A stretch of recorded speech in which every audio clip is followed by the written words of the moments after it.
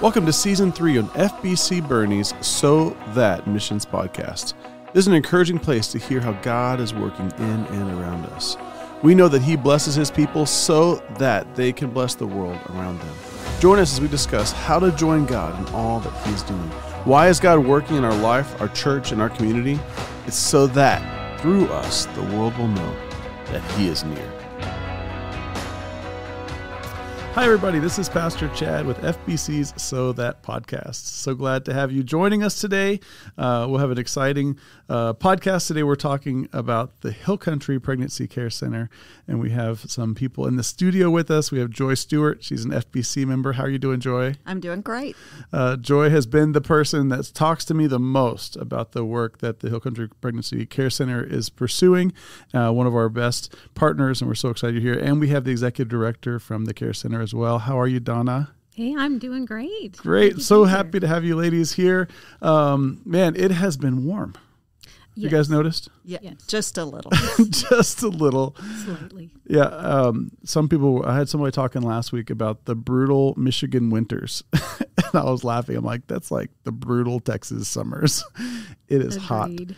But I did notice coming up soon, we have high next week, 2 days in the 80s. And some mornings in the low 60s. So I feel like we're on the verge of the break, right? Where it starts to cool down and the fall is on its way. So I'm looking forward to it. Me too.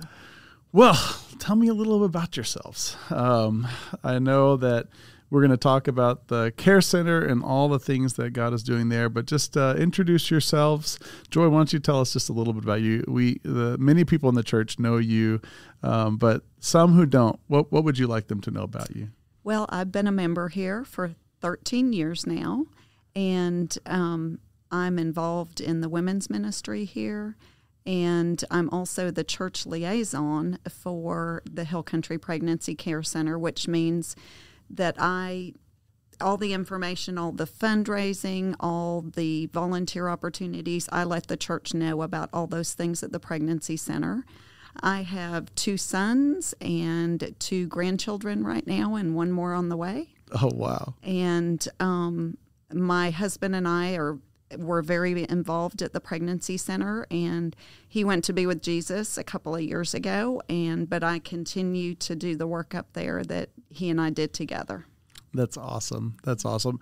I hear you and your husband referenced all the time in a variety of different capacities, and you guys and your involvement and your dedication to both the Lord and to this church have been a wonderful thing for us. And so we're so thankful, Joy, for your work among us, your work with us, and your encouragement to us to keep pushing forward. And so it's such a great thing. You're also one of my neighbors, so it's always fun to see you and hear about the fun things that you're doing. And I love it that you're so involved at the Hill Country Pregnancy Care Center, and that's only one sliver. She's also involved in the women's shelter, and she's also involved in women's ministry. She's everywhere I look, I find joy, and it's so exciting. So thank you so much for all that you do. Donna, tell us about yourself. Yeah, well, first off, I'd just like to say that Joy and her husband, not only were they one of the first people that I met at the Hill Country Pregnancy Care Center, but we became fast friends. They were my first friends here, and I'm so grateful for what God has given me in Joy and in Jeff as well. And we miss him terribly, but so grateful, so grateful. So I love that. I love that. Joy brings so much joy into our lives. It is a perfect name for her. Every time I see her, that's exactly what if her name was something else, it would have turned into Joy. Right. So, it just matches her to a T. So. Well, that's awesome. Okay, tell us about yourself, Donna. Oh, well, thank you. Are you from Boerne? I am not from Boerne. I actually hail from the last 30 so years in Wisconsin. Wisconsin. Yeah. Wisconsin, okay. Yeah. Mm-hmm. So, and before that, growing up, I moved around a lot. So I've lived all over the country. I was the new girl for a really long time, and everywhere I lived until I met my husband and we settled down in Wisconsin. So, and then I had the opportunity and privilege of moving to Boerne and being near my family who eventually, somehow we all became Texanites. I'm not sure. Texanites. Is that a word? It's just Texans. I'm not sure. We'll just sorry. It's just Texans. Texanites. I'm not really okay. Texans. Texans. So, there yes, you go. I've had the privilege of now being a Texan with my family. So that's been really fun. So enjoying that. That's enjoying awesome. this area very much. You have children? I have 3 children. I have one that is married, living in Indiana, a son that is serving in the Army in New York, and then my daughter, my middle one, is home with us. Okay. Right now. Awesome. Well, thank you so much for joining us on the podcast today. And just tell us, so how long have you been the executive director at the Pregnancy Care Center? Yeah, so I just had the privilege of finishing 5 years. I cannot believe it's been 5 years. You've been a Texanite for 5 years? A Texanite for 5 years. I don't even know what to do with that. I feel like I just got here. I still feel like a new person, a new girl in town. But well, again, I mentioned brutal winters in Michigan. I'm pretty sure Wisconsin has its own brutal winters. Yes, very much so. And I have to say that is one of the things I've loved. I know the heat is hard, but I am not a winter girl, so it's okay that I don't have to go through those brutal winters right now. So. You would prefer the brutal summer over the brutal winter. Well, apparently so. We are here. You're here and you have air conditioning. Yes, exactly. Well, we're so glad that you're here, and we're so thankful that the Lord brought you and your family. So let's talk about the Pregnancy Care Center. Lots of ministries going on through there over the last several months. It's been great for me to get to know more about what you've done. Everywhere I've been in ministry, there's been something similar, but they're never the same. And so, in the Valley, there was a couple different organizations that were engaging and caring for women who are going through pregnancies or unplanned pregnancies and various ways of help. But coming here to the Hill Country and hearing of the many ways that the Lord has been using the Hill Country Pregnancy Care Center has been really encouraging. So tell us about the ministry, and then we'll just ask some questions along the way. So what is the primary mission of the ministry? Oh, that's always my favorite question to answer. So, it's really ministering to those who are facing pregnancy decisions, or just, and they don't have to be crisis pregnancy, but maybe a new pregnancy for someone. They might be younger. They might actually be a returning to pregnancy after many years. We have clients of that nature as well. But it's just a joy to be able to be with someone that has new life. And our hope is always to be able to direct them, provide for them, listen to them, and offer them the hope in that, and help them to unpack where they're at and what maybe the future holds for them, and how we can support them in that. And so we love doing that. We've been here this is our 36th year, right, Joy? Yes, 36. I think in the community, which is really a blessing because we've grown with our community in during this time. And so just watching all that the Lord has done through places like First Baptist here in Boerne, just how much support we receive from our community is the reason we can continue to do it. Yeah. So we've been able to offer our services for free.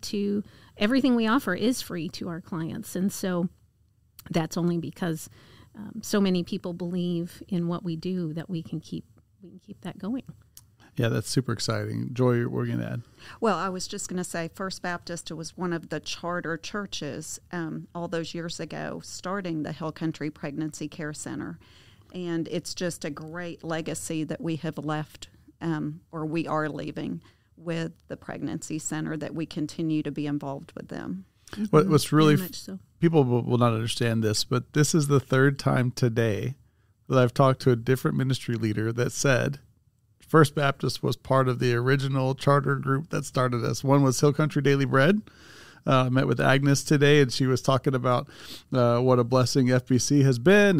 And then I just met with Leanne Jackson, the executive director of Grace House, who was also talking about how the couple, the members that started Grace House years ago, and all that First Baptist, like this church has a legacy, Joy, you mentioned it, of of members who got actively involved in pursuing solutions for needs within the community. And it's neat to see that continues. Even recently, there's new ministries that have been birthed out of the church, and God continues to use FBC members and members of many churches. But it's just pretty neat. Today, there's been 3 different organizations that we met with that have said something similar. So that's really neat. I love that. So tell us a little more. You told us specifically the mission. I know that there's a lot going on there. There's a lot of churches involved in the development and support of the care center. It's not just an FBC thing. So tell us a little bit about how that works. How many people are involved in supporting the pregnancy care center? Yeah, I'm not sure I could give you a real specific number, but I would tell you that it does take this whole community. It's many churches that support us, like FBC does. We have probably 20 to 25 at any given year that are engaged in some fashion with us in either our church advisory council, or have been corporate partners or sponsors for an event, or just the volunteer opportunities that come. Our church body in this community is really a great resource. That's through those that have a shared faith with us here at the Hill Country Pregnancy Care Center. That faith in Christ is what ties us all together. So give us maybe the scope. What are some of the different services that you guys provide to the community, and what does it look like if someone comes in and is asking for help? What are the different things that you guys provide? Yeah, you bet. And Joy, jump in anywhere. I know one of the things we have the opportunity to provide pregnancy tests, sonograms, and we also do STD testing and treatment. But we're also involved highly in the education portion for prenatal education, parenting education. We offer childbirth classes. And then most recently, we've really invested heavily in our Ultimate Fatherhood program. So we've met with men over the years as well, but we've really wanted some more specific involvement in the family unit, and that's been a real blessing to see. We just brought on Kirk Riggs, who is our fatherhood program coordinator, and he's really come in and he has so much passion for this in his own life that he's just really helped develop that piece. So we're really wanting to see how we can support the whole family unit. We believe if we can get into even additional conversations with the family, not just with the women that are coming in, but potentially, if the partner's involved, being involved with that person as well, or within the family, that we can we could change lives for eternity. And we are every day, right? When someone comes in, our hope will be that we get an opportunity to speak about Christ with them. Sometimes it's by permission. We're not going to come right in out of the gate and start, asking them questions that they're maybe not comfortable discussing. But at some point or another, we know that the Lord has made that appointment as a divine appointment for us. And so we always hope that we can find that connection in their life that will help build an opportunity for discipleship in some way. They may start with us in discipleship, but that's why we need our partner churches like FBC, because we can turn that into an additional discipleship opportunity for this woman, her child or children, as well as the father if he's engaged. But it could be parents and grandparents from there. And so, just being able to serve the family unit wherever we can, that is always our hope, and being Christ's hands and feet at the very least, and we hope to be able to share his words as well. So one of the things I think that would be great for our listeners to understand is that the Pregnancy Care Center is not just for an unwanted or, like you said, crisis pregnancy. Mm-hmm. So you guys provide services if any family was trying to learn more about it or understand their own pregnancy, they could come to you guys and learn about that. There'd be opportunities, like you said, for the father, for a new mother, for a young mother, or even you said a mother returning to pregnancy. Yes. I mean, they're really, anytime you bring up the word pregnancy, you're talking about an intimate part of people's lives. Yes. Right. Oh, it's so true. And so you automatically are into heart issues. Just if it's an unwanted pregnancy, a young teenager, she's terrified. She's trying to figure out what's the next step, what's the right way to do this. If it's no matter what, the word pregnancy again brings intimacy into the right. scope. And so I just imagine the opportunity to counsel, to care, to love, to disciple is probably never ending. So how do you guys maybe measure the scope of, if somebody comes in and they need a pregnancy test, or how do you walk through dealing with these sensitive issues, intimate issues, in a place like Boerne? One of the funny things we laugh about is my wife and I were new here. It's like, this is still a small town in some ways. Like people seem to know what's going on around the space and what's happening. So how do you guys walk through in a tight-knit community dealing with some of these things? Yeah, absolutely. Well, confidentiality is a huge piece of who we are I'm because sure, of that. I'm sure. So we try right off the bat for them to understand that what we are here to work with them is going to remain confidential with us, right? We're dealing, like you said, with intimate parts of a person's life, and so that just remains with us and them. Our goal then is to open up conversation for them to just be able to continue that vulnerability that they were so brave to come in with.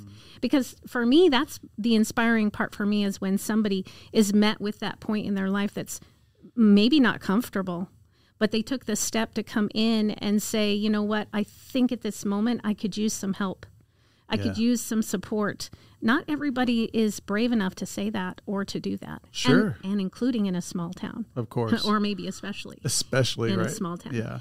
And so I'm always inspired. So it's very evident when they come, when someone comes to our door and has these conversations, there's been a prompting somewhere. We totally believe that from the Lord, whether they know him or not. He has surrounded us with prayer warriors for all the years we've been in business, and friends like Joy and our volunteers. They're praying constantly for the opportunities where we can make a difference in somebody's life. And I shouldn't even just say where Christ can make a difference in their life. And we have the privilege of being used in that. Yeah. So, I don't know, Joy, if you maybe something you've experienced when you've been there before, seen that was that just touched your heart, or something that you would share. Feel free to jump in on that.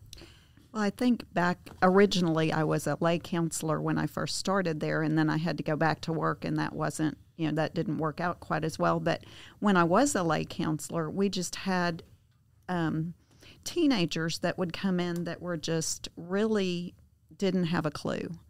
And, we had 15-year-olds that would come in, but we also, that same year, I remember a 36-year-old that I dealt with. So we have all ages of people that come in, and, we give them the same love no matter where their experience is from. But I just remember this 15-year-old being part of a family that did not want her to abort that baby. But she really thought that, that was the only answer. And in the long run, she did not abort the baby. We prayed and prayed, and that's something we get occasionally from the center. We'll get a text or an email that says, hey, we've had a situation where somebody, we call them abortion-minded. Or someone considering abortion. Yeah, someone considering abortion. And, no names, of course, are given, but just, will you pray? And I just feel that's really powerful, that you've got all these prayer warriors out there praying for somebody who's considering abortion. And one of the reasons that I'm involved in the pregnancy care arena to begin with is both of my boys are adopted. And one of them, his mother was going to abort him. And a friend took her to a pregnancy center thinking that they could get an abortion there. We never tell anybody if they call in and ask if we, provide abortion services. They're never told that we do. Of course. And it was the same way with this situation with one of my son's birth mothers. And she got in there and she was not a Christian. And through that pregnancy center and then going forward to an adoption agency, she became a Christian, and my son was not aborted, and, came to live with us shortly after birth.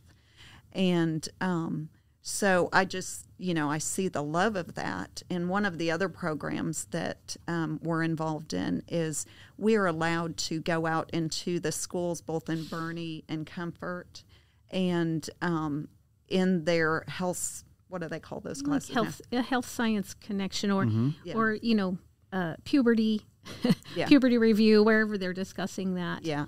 The pregnancy center is the people actually teaching those classes, every semester.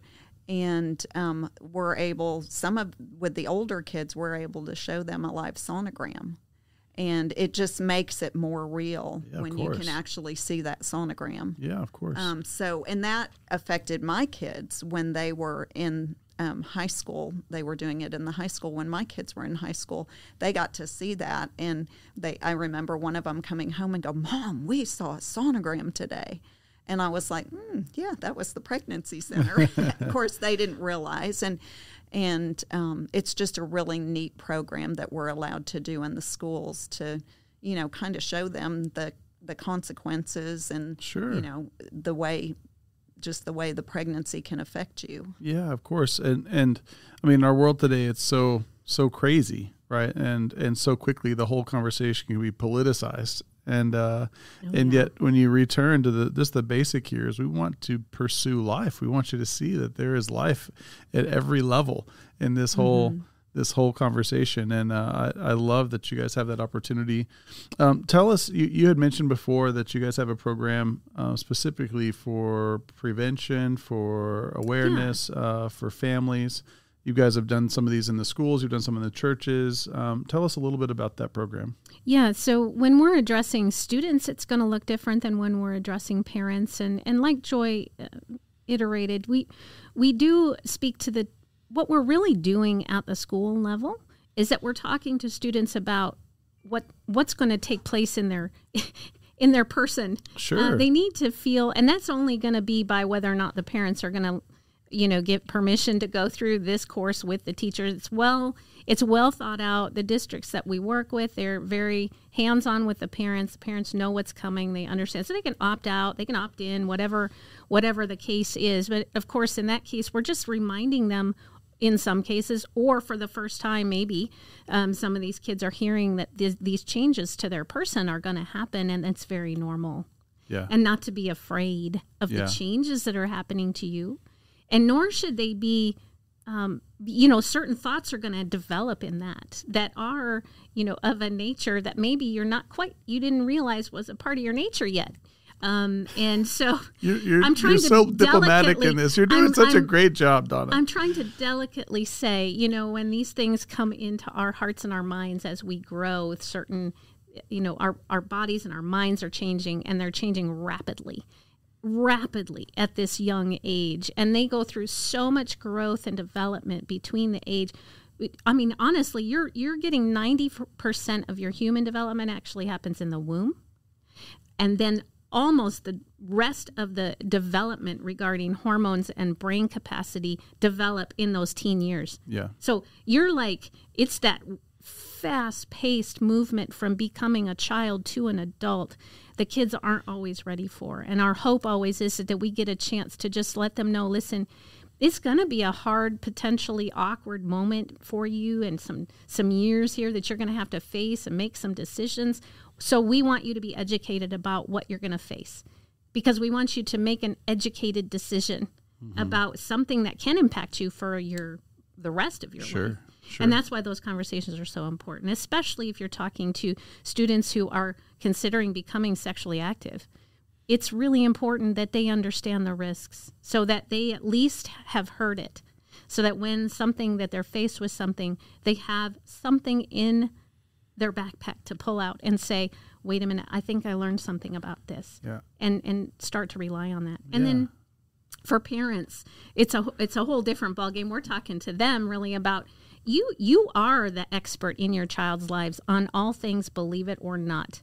The studies were done with students, and parents were asked in a survey about who was the most influential person in their lives, in the youth lives. And the youth answered it with parents being at the top of the list. When parents answered that same question about their children, what they think who their kids are listening to, they put themselves at the bottom of the list. The reality is your kids are hearing. They want to hear from you. They may say they don't. Yeah, of course. But the reality is they really, really do. And you are that expert. So it's just this encouragement in, we call it Birds and Bees because that's the program that we use. And that's actually a platform you can purchase for your family. We love to do it as a group and are happy to do that for people that are interested. It works especially well for either pre-family or young families. That's, I would say, is the ideal audience for some of the curriculum we're using. But it gives parents that encouragement to say, any questions that you might have not had answers to growing up or even in your adulthood, this material is fabulous. It just really reminds you of the miracle of who a human being is, how they arrived here on this earth, right?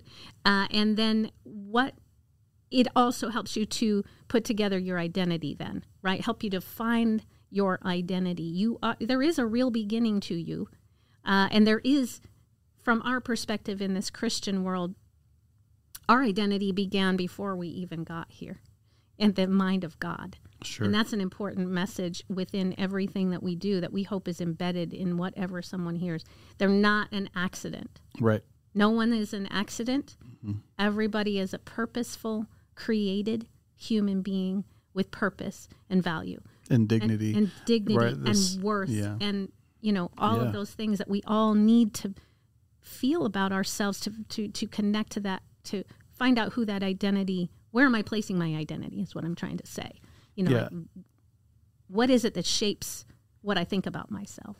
Mm-hmm. Well, parents, you have a great responsibility, but a privilege there too. They are listening to you. You can help your child shape their identity through listening, through understanding, through bringing them into conversations, even those uncomfortable conversations around sex. Yeah. And they can talk about things that don't even have to do with that you're engaging with them even at 2 years old. You're talking about birds and bees. You're talking about apples and seeds, and you're not, that in and of itself, the message is that any living thing comes with the pattern of the next living thing that will come from it. Mm-hmm. It's already there, Yeah, so, this isn't something that just happened. This correct. is something that's happening all the time in many, many places, and you can see it all around you. 24/7. I love it. I think the world today is so saturated with voices, mm-hmm. and typically over-sexualized voices in our culture. Mm-hmm.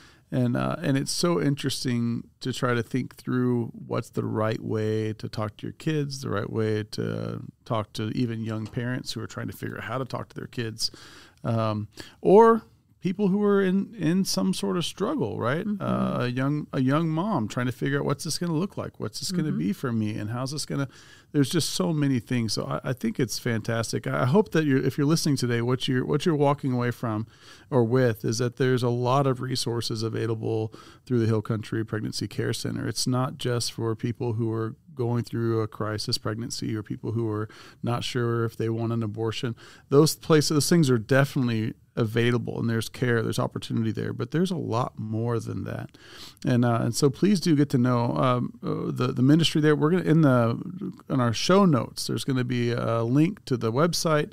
They're going to have the phone number to the ministry, to the care center. So if you know anyone that is it's in a place where they need some support, where they need someone to care, someone to listen, someone just to try to figure out what's the next step, man, send them to their care center. It's a really well-developed ministry right here in the Hill Country, specifically formed for these purposes. And like you've heard us talk about today, it's well beyond just the crisis pregnancy, which again are cared for very well, but there are many other things. When I toured you guys' this facility, I was really excited to see the store. And so one thing that was really neat there is that as people go through some of these classes, they can earn credits, baby bucks, baby bucks, and then they can walk into the store and pick out baby clothes or diapers or those kind of things, and so it really is such a well-formed organization. Tell us, we're running out of time, so just tell us a couple of your favorite stories, and maybe impact stories. You mentioned one earlier of a young lady that made a decision to not abort, but I think what are some of the stories that come to mind for you? Oh my goodness, it's so hard to put my finger on just one. There's so many good ones, and as a matter of fact, you can see several of the client stories that were brave enough to share their story, and you can find those on our webpage that will direct you to our Vimeo channel that has several videos. And I encourage you, they're such encouraging stories, and you can really get it from their perspective. Yeah. I think that's really important. From my perspective on, this side looking in on some of the stories, I would say, one of the ones that was most recent, I would say, we had a mom come in, and she actually was, this would have been her third, and she came in under, difficult circumstances. And originally she had chosen that really abortion really, she felt like was her only option in her scenario. And that was the direction she was headed. And she was pretty adamant at the time when she came in. And we just continued to love on her and just hear her out, listen to what's going on. And she was willing to discuss things. And that's always we always appreciate that when someone's willing to just start looking at some things, look at all of the options on the table and just get an understanding from them where they sit and why this option sounds like a bad one or a good one. What does that mean? So we did have that opportunity with her, bless her heart. And so we talked about adoption with her. And it was a long road in those conversations with her. And it was probably a 3-week period of time that we had met with her off and on in that timeline. And we did connect her. We have such great referral partners. One of them is our adoption referrals. They are fabulous. And we can call them, or the client right there while we're with them can call and have a direct conversation with the adoption providers, which makes all the difference in the world. When they can ask the very specific questions that are in their mind, we can tell them some things, which is great, but it's so wonderful to hear it right from them and to hear a story of someone they just helped. And so she took that route. And we're so proud of her. It was a very difficult decision. That was not the route initially that she wanted to go, but we've received word back, and she has had that child, and that child, there's a picture with her and the family that adopted this little one. And it's a tough thing to do. No matter what decision, we always say, if you're faced with a pregnancy that you weren't expecting, your life will change right at that moment. And it just does. Sure. The changing already started. It already happened. You received some news that changed something for you. So walking through that change, we always hope to be able to do that like we did with this client. It was a beautiful outcome. I will say not all of our outcomes look like that. Sure. And that's the other piece that I would love to mention today is the fact that when someone does choose abortion, even after we've had long conversations with them and multiple visits with them, we always want them to leave knowing the same thing, and that is, you came here for a purpose. We love you. We're not judging you. And should you have a struggle beyond this, if this is the decision that you make and you find that you're struggling with that decision to terminate your pregnancy, we're here for you. So if you need to talk to someone, we know you now. We understand your scenario. You can come back and we can have that conversation. And that's the other thing that we do a lot. And I think it's really important for churchgoers to understand that abortion has been around for a long time. And I want you to know it is affected. Others around you have been affected by it. You just might not know it.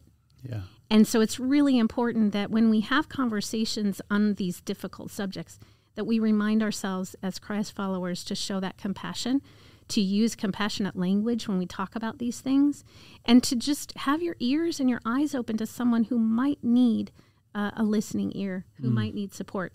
And if you have had an abortion in your past and you aren't sure whether you've wrestled through where you want to be with the Lord on that, or your family, maybe you can't tell your family, or you think you can't tell your family right now, you can talk to us.